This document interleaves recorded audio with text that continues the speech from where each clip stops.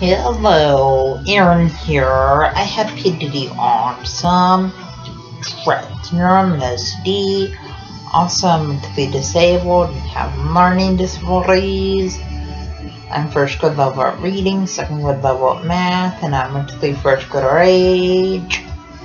Also because of medications I take for mental disabilities.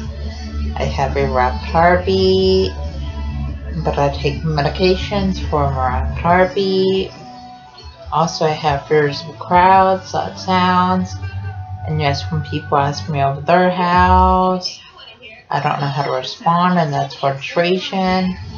Also, it's hard for me to interact with others. Also, autism is kind of like a brain delay effectual interaction. And autism makes it hard to process what other people are saying. Also, autism makes it hard to process other people, hugging, kissing. And autism makes it hard to process other people, holding hands. Also, autism makes sure people are anxious from large crowds and loud sounds. And autism makes sure people are anxious wearing backpacks. Also, autism makes sure people are anxious at school all day. And autism makes sure people are anxious on the school bus.